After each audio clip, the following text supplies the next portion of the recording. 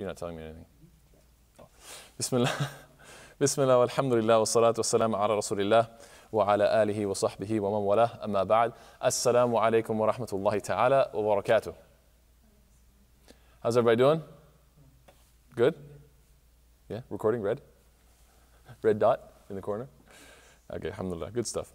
So today, inshallah ta'ala, we are continuing with the third hadith of Imam al-Nawawi, in which in which the Prophet ﷺ said, "Bunya al-Islamu ala khams," that Islam is built upon 5. And so we went through the Shahada, we talked about Salah in detail, and now inshallah ta'ala we're going to talk about wa ita is zakah.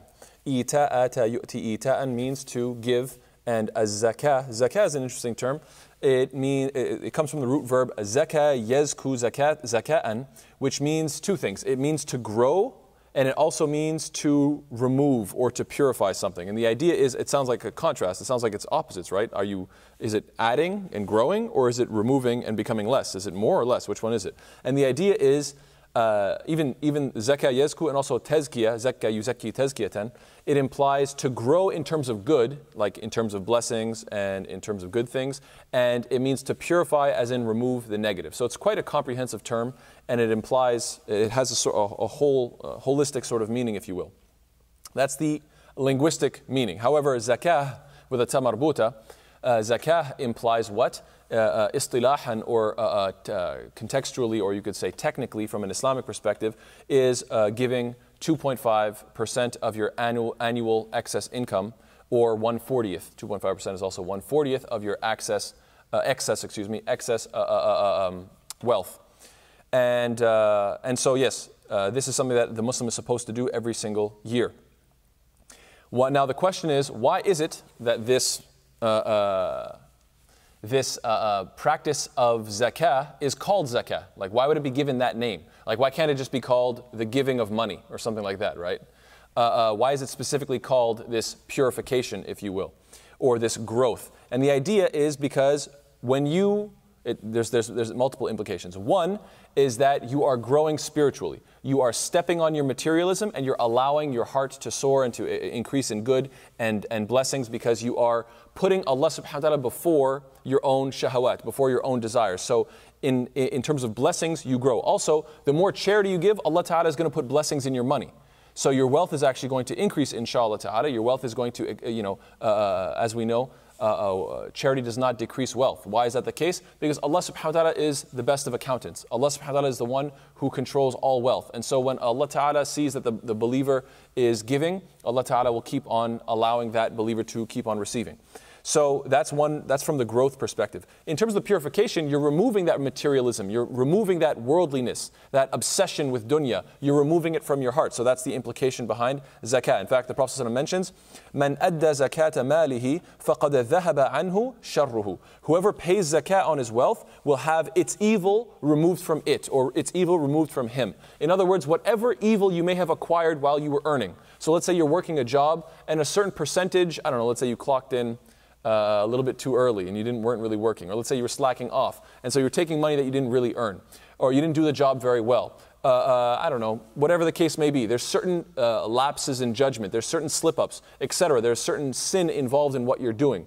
Whatever percentage of evil is involved in that wealth, by giving zakah, you are throwing away whatever the evil portion is. And so subhanAllah, you are purifying your wealth in that sense. Hence tazkiyah, hence purification. It's also interesting that this concept of tazkiyah is a much bigger concept. Usually tazkiyah is translated as purification of the soul, or again, growth of the soul, spiritual increase.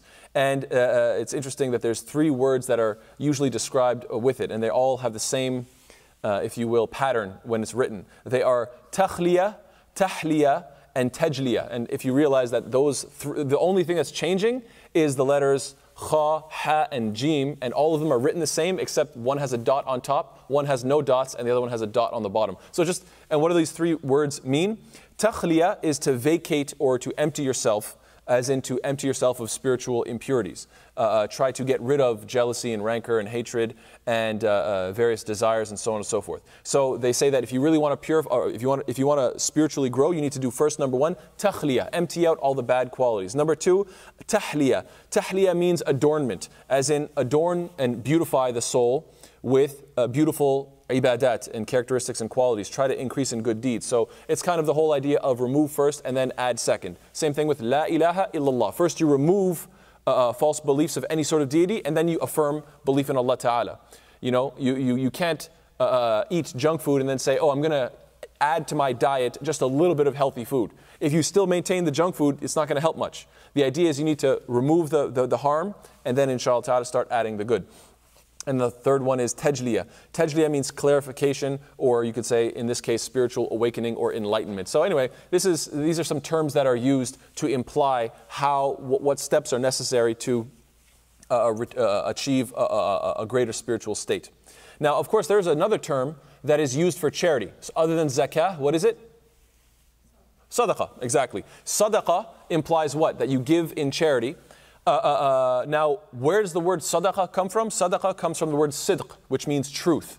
And that's really, that in of itself has a powerful message built within it. The idea is what? That every time you're giving sadaqah, you are proving sidq, you are demonstrating the truth of your claim that Allah subhanahu wa ta'ala is above everything else. Because money could be spent on anything, right? Any material thing you could save up your money and use that money for that thing. The moment you take that money and you spend it fi sabilillah and you've gotten rid of it, you're showing that, Ya Allah, you come first. And that is the sidq, that is the truth behind it. In English, in simple English terms, put your money where your mouth is. Right? Everybody knows this concept, right? You say something, okay, bet on it. You know, if you really believe it, then bet on it, right? Put your money where your mouth is. So we understand this concept that people don't play around with money. When it comes to money, people are more serious. And we know that the Prophet ﷺ said, as-sadaqatu burhan, that sadaqah is an evidence. So even the word sadaqah, meaning sidq, implies that it's an evidence, that it's proving the truth of your claim that you have faith. I mean, anybody can talk a good talk, but then when it's time to write the check, and to be perfectly honest, I've had a good amount of experience in this when it comes to anything that involves the youth. Because the parents will always say what? Oh, the youth, how can we guide the youth? How can we help the youth? And oh my God, it's so important. And oh, we would do anything if we could only, help the youth. And then, okay, well, I have actually been giving halaqas regularly, and I have been garnering some interest from the youth to study Islam. And alhamdulillah, a few of them actually want to study Islam, but they need to be sponsored to do so. They don't have the wealth to do it. Do you think you guys can, sponsor them? Oh, absolutely, absolutely. Never hear from them again. I'm not talking about this community, by the way, so I don't want anybody to think that I'm pointing any fingers at anybody in this community. I'm new in this community, so I'm not pointing any negative, I'm not trying to throw any negative vibes, and I'm not going to mention where, when, who, how. I'm just saying these things happen, okay? These things definitely happen. People talk a big talk about how we're so concerned, and the moment it's the time to write the check, where do they go? So suddenly they lost your phone number, they can't call you, you can't call them, they can't return text messages, and so on and so forth. So, subhanAllah, you can understand why put your money where your mouth is. As-sadaqah burhan. Khair, inshallah. The word as-salah and az-zakah, since we just did salah last time, and now we're doing az-zakah, it's interesting to note, do you know how many times these two concepts come together in the Quran? Just guess, throw out a number. وَأَقِيمُوا الصَّلَاةَ وَيُقِيمُوا الصَّلَاةَ وَيُؤْتُوا الزَّكَاةَ, let's say. When Allah says things like they establish prayer and they give in charity. Just throw out a number. How many times do you think these two concepts are right next to each other in the Quran? 40? MashaAllah. 82. So pretty close, MashaAllah. He's the winner. He's the winner today. So yeah, it's actually 82 times in the Quran Allah Ta'ala combines salah and zakah. And now the question is why? What is so significant about these two deeds? And wallahu ta'ala a'lam, Allah knows best, but it seems to me that you can look at the world, you can look at yourself in relation to this existence from two perspectives. And I like to think of it in terms of vertical and horizontal. There's two ways to look at the world, the vertical and the horizontal. Vertical is your spiritual connection with Allah Ta'ala. Horizontal is your social connection with humanity. Okay? So naturally, you want to be a good, righteous believer. What does it take to be a good, righteous believer? Well, you should focus on two main relationships, the vertical one and the horizontal one. You should be the type of person that has a relationship with your Lord. You make dua regularly, you read the Quran, you study your deen, you practice, you pray your salawat. And that's represented by salah because it's 5 times a day. It's something so consistent that it really establishes your connection with your Lord. In fact, a strong opinion is that the word salah comes from the word sila. And sila means a connection. So it's your divine link, if you will. It's literally your divine link, that you're linking up 5 times a day and connecting and worshiping your Lord. So that's your vertical connection. Now, in terms of your horizontal, social connection, what is that representing? Your connection with humanity. How much you care about your fellow human being. How much you care to make some sort of positive impact in the world.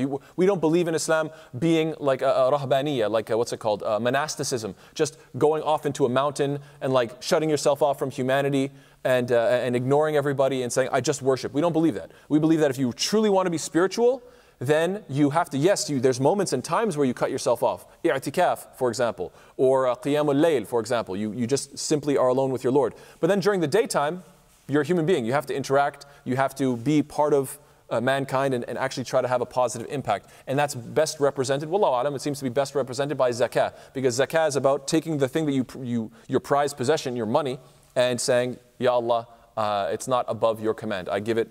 And it's also not overly burdensome. If you're not above the nisab level, you don't have to give.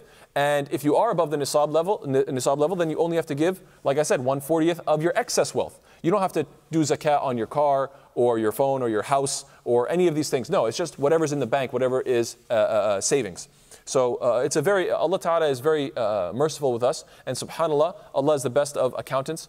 And subhanAllah, we know that if the whole world were to pay zakah, then poverty would be eradicated. If every single person took it upon themselves. It's not like communism where everybody's exactly equal, because that's not fair. Some people work harder than others. Some people are more talented than others. So this idea of communism is saying, taking the person who are talented and saying, I'm going to take all your wealth and make you equal to the person who's done nothing, that's just not fair. But at the same time, if you allow pure capitalism, the rich get richer, the poor get poorer, and eventually monopolization starts to take place, and eventually society becomes destabilized. So you have to have a balance in between. And wallahu ta'ala alam, it seems that zakah is the most beautiful way of doing so. The Prophet ﷺ says what? The Prophet ﷺ says that Allah says in a Hadeeth Qudsi, Anfiq ya ibn Adam, Anfiq ya ibn Adam, unfiq alayk. That, O son of Adam, spend and I'll spend on you. So we as believers should have the attitude of what? That I know that every time, let's say I'm having problems, I'm having issues, that as long as I keep being generous and spending what I can, what is reasonable within my limits, within my limitations, then inshallah, Allah will keep giving to me. So this is the attitude that the believer should have. What is the importance of zakah? Allah Ta'ala says what? وَإِن تَابُوا, if they, speaking about the mushrikeen, the polytheists who were fighting the Prophet ﷺ, وَإِن تَابُوا وَأَقَامُوا الصَّلَاةَ وَآتَوُوا الزَّكَاةَ فَإِخْوَانُكُمْ فِي الدِّينِ. That if they, the polytheists, if they repent and if they establish prayer and if they give zakat, then they are your brothers in this religion. In other words, Allah Ta'ala included the prayer and the zakat. So it goes to show that this is like part of the establishment of Islam. What do we learn? What is a primary lesson that we learn from this concept of zakah? It is another famous quote in English and in popular movies and vernacular and so forth. With great power comes great responsibility. I'm sure you guys have all heard this, right? It's a very common quote. With great power comes great responsibility. That's really kind of, you could say, a major theme of the concept of zakah. Why? The more money you have, the more responsible you are to give, because the percentage obviously increases, or the percentage stays the same, the amount increases. And same thing with the less you have, then obviously you feel and you are less responsible in the eyes of Allah subhanahu wa ta'ala. And this is beautifully summarized when Allah ta'ala says what? الَّذِينَ إِن مَّكَّنَّاهُمْ فِي الْأَرْضِ أَقَامُوا الصَّلَاةَ وَآتَوُوا الزَّكَاةَ وَأَمَرُوا بِالْمَعْرُوفِ وَنَهَوْا عَنِ الْمُنكَرِ وَلِلَّهِ عَاقِبَةُ الْأُمُورِ. That Allah says, and those who, speaking about the believers, those who, if we give them authority in the land, as in, with great power comes great responsibility. The more authority we give you in the land, the believer is the one who, when he has that authority in the land, he establishes prayer, he gives zakah, and what? He enjoins good. He enjoins good and forbids evil. He commands to good and he forbids evil, and to Allah belongs the outcome of all matters. So yes, a very important lesson that we should remember is what? That if you feel that you don't have as much as you deserve, you feel like your status or your position, should be higher. You should have more power. You know, some people, they feel like, you know, people don't recognize me for how great I am. I should be, you know, the king of the world. I should be I should be in such a great position in society or in this company or whatever the case is, right? People always feel like, oftentimes feel like I'm not being given the recognition that I deserve. So maybe, perhaps you can say to yourself, maybe you have to consider the possibility that Allah subhanahu wa ta'ala sees what you do with the little power that you have and sees that what you do with whatever power you have is simply not enough. Allah ta'ala gave you this much and you're not fulfilling it. So why would He give you more? If He gives you more, it could be a fitna for you. It could be a source of trial and tribulation. Simple example would be if you go on, I think there's some videos on YouTube about people who won the lottery and it like ruined their lives. You know, because obviously if you're an irresponsible person, right, and you have very little power, you have very little money and influence and so forth, then actually your limitations are saving you. Because the moment you're given unlimited money and unlimited power, what happens? All of your demons start to become like, you know, gasoline on the fire. All your bad habits and all your bad inclinations, everybody just dumped a bunch of gasoline on that little fire that was burning, and poof, it just goes up in flames. And so, you know, people who would party a little bit, but they didn't have much money, so their partying was limited. Now, no limits on partying. So they fall into all sorts of bad habits like drugs, and they get into all sorts of debt, and they make all sorts of foolish purchases, and so on and so forth. It could ruin their lives. So Allah Ta'ala obviously knows who you are, and so perhaps the best thing that you can do for yourself is say, Ya Allah, if I'm being limited, because I'm not being responsible, then I'm going to give more. And I'm going to try to, whatever I have, whatever little limited time I have, whatever ability I have, whatever talents I have, whatever wealth I have, Ya Allah, I'm going to try to give it in your sake. And I'm going to ask you that you continuously increase me in good so I can keep producing more and more good. And so this is the attitude that the believer should have. And this is, like I'm saying, reflected in wealth as well. What are the consequences of refusing to pay zakah? What are the consequences of refusing to pay zakah? Well, in this dunya, the Prophet says what? Yes, this is authentic hadith in Ibn Majah. وَلَمْ يَمْنَعُوا زَكَاةَ أَمْوَالِهِمْ إِلَّا مُنِعُوا الْقَطْرِ مِنَ السَّمَاءِ وَلَوْلَا الْبَهَائِمُ لَمْ يُمْطَرُوا. That the Prophet says what? They do not withhold zakah of their wealth, except that rain will be withheld from the sky. And were it not for the animals, no rain would come whatsoever. In other words, you remove barakah from the land. Hence the word zakah yazku means when increase in barakah. Why? Because the more we're giving in charity to one another, the more Allah Ta'ala puts barakah in the land, in the produce, in the harvest, in the rain, in everything. SubhanAllah, Allah simply sends more blessings to humanity. And so the more and more you withhold and you're stingy, Allah Ta'ala simply removes the blessings, stops the rain to the point that almost nothing would come except for a little bit, just because animals are still in need of survival. SubhanAllah. It's a very powerful hadith. That's in terms of dunya. What are the consequences of refusing to pay zakah in the next life? Allah Ta'ala tells us, وَلَا يَحْسَبَنَّ الَّذِينَ يَبْخَلُونَ بِمَا آتَاهُمُ اللَّهُ مِنْ فَضْلِهِ هُوَ خَيْرًا لَهُمْ بَلْ هُوَ شَرٌ لَهُمْ سيطوقون ما بخلوا به يوم القيامة ولله ميراث السماوات والأرض والله بما تعملون خبير. That, and let not those who greedily withhold what Allah has given to them of His bounty to ever think that it is better for them. Rather, it is worse for them. Being stingy and holding on to your wealth when you know you're supposed to give in zakah, you think it's good for you? Oh no, I'm just saving. This is worse for you. Their necks will be encircled by what they held on to on the day of resurrection. It'll be like hanging on them. It'll be a weight around their necks on Judgment Day. And to Allah belongs the inheritance of the heavens and the earth, and Allah is with what you do fully acquainted and fully aware of what you do. SubhanAllah. Allah Ta'ala also says, Ya ayyuhalladhina, O you who have believed, there are some amongst the scholars and monks who devour wealth of the people unjustly from the way of Allah, and those who hoard gold and silver and spend it not in the way of Allah, give them the tidings of a painful punishment. Then Allah says, what?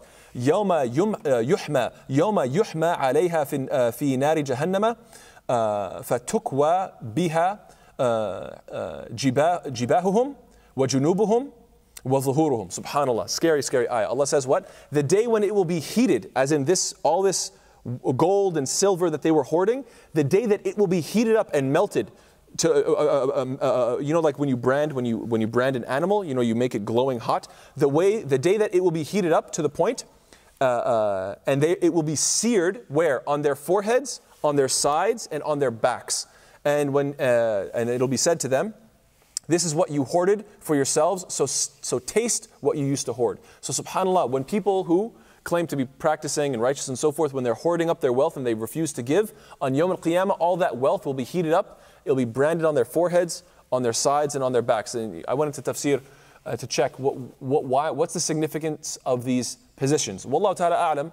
I'm sure there are many different commentaries, but one that I thought was interesting was from Al-Alusi rahimahullah. He says, what does their heads represent? It represents their pomp and their arrogance. When people say when a person that acts arrogant, you got a big head, and you put your head above everybody else, you think you're above everybody. So the heads, it's because of their pride and their arrogance. They got basically a big head. The sides represent what? It represents the excess fat and weight that they were. Why? Because they were hoarding and they were just consuming. What are you eating so much for? Give it fi sabilillah. You don't need that much. In fact, it's visibly. You can see the negative effects of so much consumption. Subhanallah. So these are the sides. They represent, love handles, if you will. And then finally, they say the backs. What does the backs represent? It represents each time you showed indifference and turned your back upon the poor. Every time you turn your backs upon the poor, you're going to get burned for that purpose. Subhanallah. So in summary, those who are hoarding, they're hoarding why? Because it is a source of their arrogance. It is a source of their unhealthiness, and is a source of their indifference. All three are represented. Arrogance, being overweight, and also being indifferent. So subhanAllah, may Allah protect us from these bad qualities. May Allah Ta'ala make us of those who we give and we don't overconsume, whether it be literally or figuratively. Wallahu Ta'ala A'lam knows best. And obviously be concerned. Be concerned. There's people that are starving. And subhanAllah, in the United States, people are literally eating themselves to death. This is a well-known fact that one of the greatest causes of death is overeating. And I mean, you just think about that. There's parts of the world where people are dying because they don't have food, and other people are eating themselves to death. I mean, it's remarkable. It's truly remarkable. Subhanallah. So may Allah protect. And by the way, this is also, I don't have that hadith on me right now, but this is mentioned in various hadith about signs of Judgment Day, that near the end times people will suffer from obesity and so forth. So there are different hadith that mention that Prophet ﷺ, he said, I'm not going to go through the entire narration. It's in Bukhari, however, and it mentions that there will be people who you will find them with the animals. So the animals that they used to hoard and not give zakat on the animals, like these different various farmers, they will be trampled by those animals on Judgment Day. They will be trampled by them. And some people will show up with these animals hanging around their necks, and they will be saying, "Oh Muhammad, intercede for me." They'll be calling to the Prophet ﷺ.